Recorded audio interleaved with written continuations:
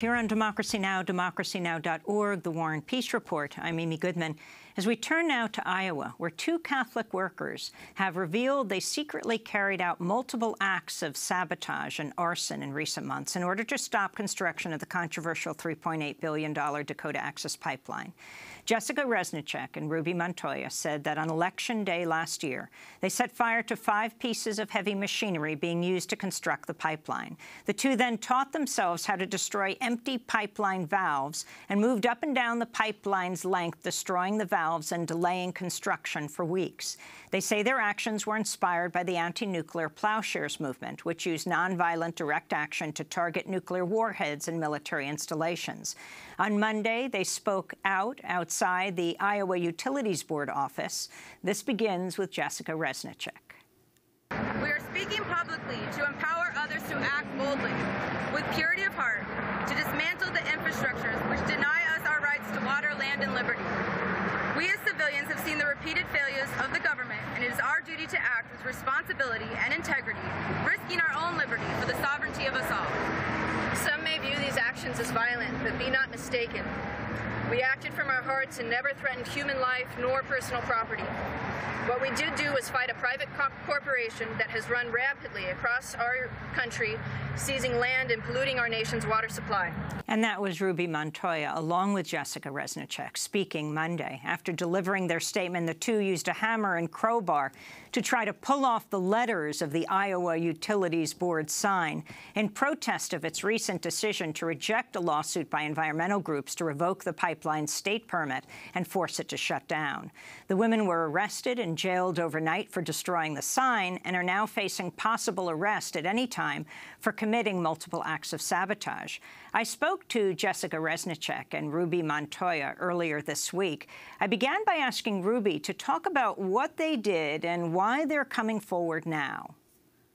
So on an election night, we went to a DAPL easement site in Buena Vista County, and we saw over 6 or 7 pieces of heavy machinery there, and we went with our supplies, and we filled these coffee canisters up with gasoline and oil. We placed those coffee canisters on the inside of the cabs of these heavy machinery, on the seats, and we pierced those coffee canisters so that the flammable liquids would spread. We then lit matches and in efforts to make those machines obsolete.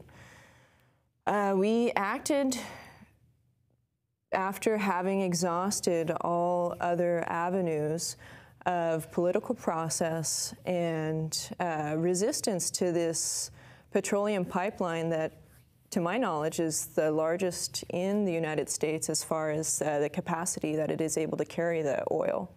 Jessica Reznicek, how did you know where this pipeline was?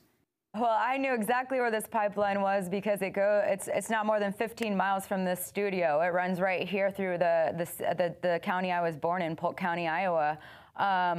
I definitely took a lot of inspiration from what I saw up at Standing Rock, but Iowa is impacted greatly by this, and my home city's drinking water is to be destroyed when this pipeline breaks. And so it's not a matter of having to find it. It's right, it found me. So the investigation into the damage to the pipeline has been ongoing, but apparently the authorities did not have leads into who committed these acts of sabotage. So, Jessica, why did you and Ruby decide to come forward on Monday? Well, I guess one of the main reasons is Ruby and I felt very disheartened by the fact that oil is now flowing through the pipeline. Obviously, we cannot pierce through empty valves anymore. They are not empty. We halted construction up and down the line for several weeks, turning into months. And we're now at the phase where we have to deal with the reality that this pipeline, that we failed as resistance here in Iowa goes. And and now oil's flowing through it, and there's really nothing more to do now than come forward and let the public know that, and continue this public discourse about what that means, where we're heading, and the consequences of it. Ruby, you talked about beginning this action of sabotage on election night. Why the significance of this day, election day, and then talk about what happened in the ensuing weeks, what exactly you did? Well, election day, it was very serendipitous. It just happened by coincidence. I remember the next day we were with the Mississippi Stand caravan, and other comrades had crawled into the Dakota Access Pipeline and occupied it for over 15 hours at least. So I remember showing up there at the Des Moines River boring site and still being elated by the action that we took the previous night, because we knew that through the actions of Mississippi Stand, they had halted the boring process temporarily, and through the actions that Jessica and I took the evening prior, we had also halted construction temporarily. So that felt really great, and we saw the effectiveness of these peaceful means to take fire and other materials to these empty structures of metal to disable them so that they could not continue their process of destruction. As time went on, we saw that construction continued, and that pipe was being put into the ground, and so our only viable means was to somehow obstruct this pipe.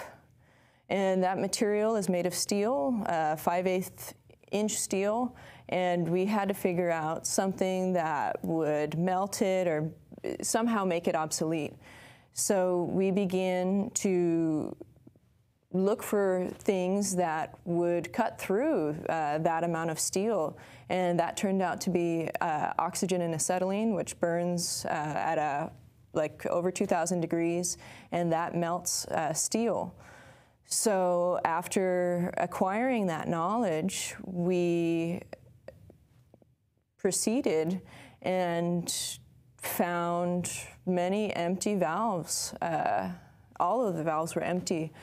And we began first in Mahaska County, Iowa, piercing through a valve there. And later we continued until we ran out of supplies, hitting multiple valve sites. So what are the significance of these valves? What do they do? They are access points to shut off the flow of oil. So I know that that occurred with a group up in the tar sands area of Alberta, Canada. So you can physically shut these valves off if there is oil in them, but since there was not oil in them, this is the part of the pipeline that is exposed. The rest is underground and underneath our waterways. So with this steel exposed, instead of having to operate a bulldozer and try to dig it up, it was easier to find these exposed valves and cut underneath the seams of these valves, because these valves have seams. And if you cut underneath the seams, it's a lot more effective in terms of them having to dig it up further and costing them more money and more time, and pushing back that completion date until our goal was for them to exhaust their financial means so that they would stop with this pipeline. Now, Jessica Reznicek, there are many who would say that destroying private property like this is violence. Your response to this? I completely disagree. I think that the oil being taken out of the ground and the machinery that does it and the infrastructure which supports it, this is violent. These tools and these mechanisms that industry and corporate power and government power have all colluded together to create. This is destructive. This is violent, and it needs to be stopped. And And we never at all threatened human life. We never at all actually we're acting in an effort to save human life, to save our planet, to save our resources. And nothing at any point was ever done by Ruby nor I, and anything outside of peaceful, deliberate, and steady, loving hands. Can you explain what Plowshare's actions are? For those who don't know, you're both Catholic workers, Jessica and Ruby, living at the Catholic Worker House in Des Moines. Can you explain what the Catholic Worker Movement is all about? So we have a rich tradition started by Dorothy Day in the 1930s. And we have a rich tradition both in assisting underprivileged people in our communities via soup kitchens, hospitality, shelters for homeless people who we live with in our communities. And we also have, on the flip side of that, we also recognize the resistance that is needed to help bring underprivileged people back up to the same level as the people who are taking the money from them. And so, in essence, Ruby and I focus on the resistance aspect here in the Des Moines Catholic Worker, and we have followed suit, and I believe that we're inspired by Mr. Phil Berrigan. The house that we live in is named after, and we do understand the need to dismantle infrastructure when it poses a threat to human life and liberty. So let me talk about and ask you about that tradition of the Berrigan brothers, of Father Dan Berrigan and Philip Berrigan, who helped launch the International Anti-Nuclear Plowshares movement. Father Dan and 7 others poured blood and hammered on warheads at a GE nuclear missile plant in King of Prussia, Pennsylvania in 1980. I asked Father Dan Berrigan about this during an interview I did with him around, a decade ago. We went in with the workers at the changing of the shift and found there was really no security worth talking about. Very easy entrance. In about 3 minutes, we were looking at doomsday. The weapon was before us. It was an unarmed warhead about to be shipped to Amarillo, Texas for its payload. So it was a harmless weapon as of that moment. And we cracked the weapon. It was very fragile. It was made to withstand the heat of re-entry into the atmosphere from outer space. So it was like eggshell, really. And we had taken as our motto the great statement of Isaiah 2, they shall beat their swords into plowshares. So we did it, poured our blood around it, and stood in a circle, I think reciting the Lord's Prayer until Armageddon arrived, as we expected. And, of course, Father Dan Berrigan and his brother Philip Berrigan and others, the Catonsville Nine in 1968, burned the draft files of people in Catonsville, Maryland, using napalm that was used in Vietnam. Do you consider this a plowshares action? It has been characterized by Ruby and I as what we call a rolling plowshares, yes. An extended plowshares action, yes. At the end of your statement on Monday, and you were standing in front of Iowa Utilities Board office, can you explain its significance and why you then turned around and started ripping off the metal letters from that sign as the police moved in to arrest you? The Iowa Utilities Board here in Iowa granted the Dakota Access LLC permits using eminent domain as a public utility for this pipeline. So the company was allowed by the Iowa Utilities Board to come and seize land from farmers to put this petroleum pipeline underneath their fields.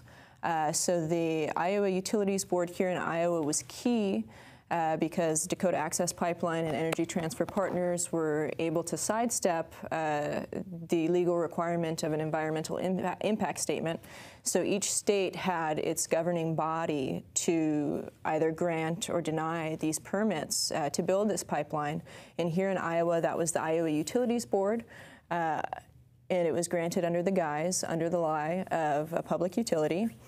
And this past Friday, they released another decision, yet again doing the wrong thing, and ruling in favor of the Dakota Access Pipeline and Energy Transfer Partners.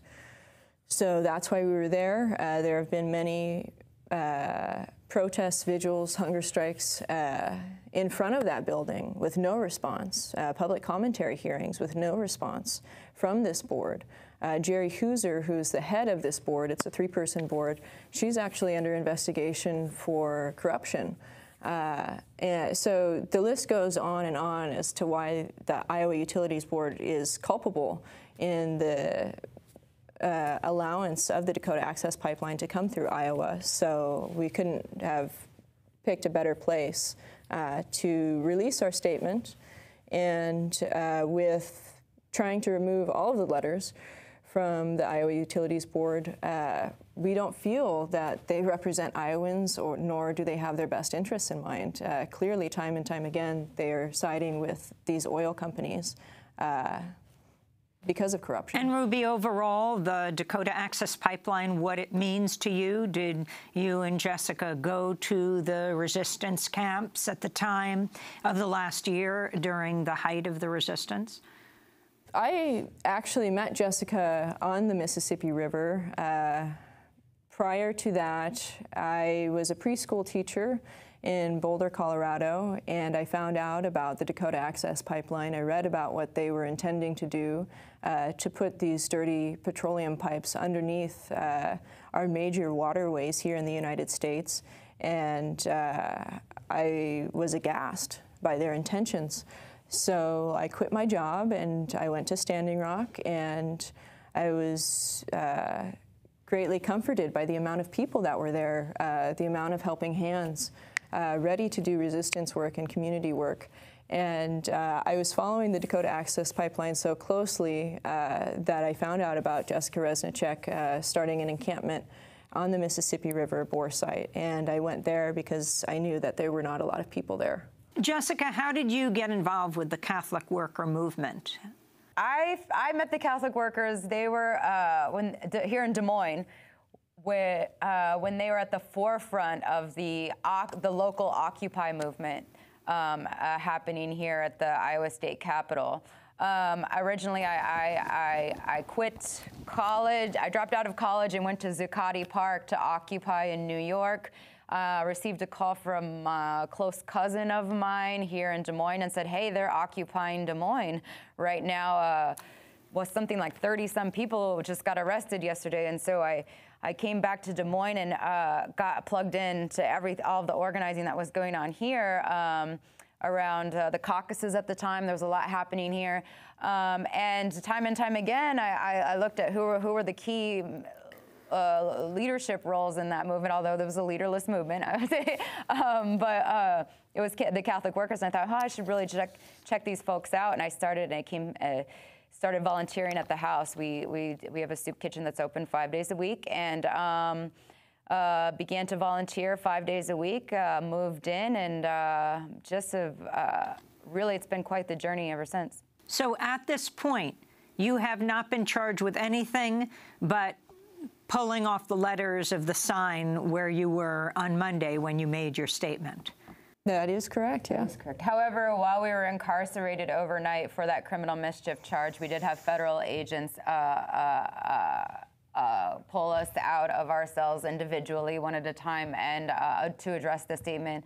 Ruby and I, of course, said that we did not want to cooperate or communicate with them, and we were then released back into our cells.